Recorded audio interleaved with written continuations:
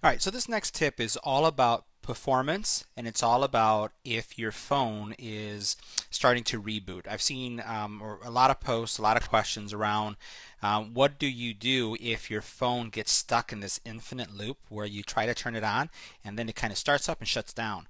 Or on your S6, you find that it's running really sluggish. It's really, as you push the buttons here, it's slow. Or as you navigate from page to page and you press your home button, like all the icons start redrawing themselves but very slowly.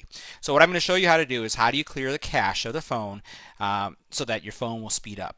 It's not something you have to do often, but it's still a neat tip if your phone gets stuck in a boot cycle or you find that your phone is not performing the way it should and all of a sudden it's just very slow. So the first thing you need to do is power down your phone. So we'll go ahead and do that. And we're going to power off. So now that you powered down your phone, what you're going to do is you're going to press the home button. You're going to also press your power button and your volume up button. All three of them simultaneously. You're going to hold it. You're going to hold them down until you actually see your little Android guy show up. There you go. Now, it's going to give you this message that it's installing a system update. There's no system update to install, so it's going to go through this process just for a second.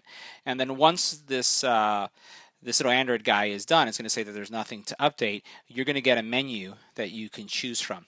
Now, once again, I know a lot of people who have had a S4 or an S5 that they take it into the store to get repaired at their local cellular company, and basically say they have to get a new phone.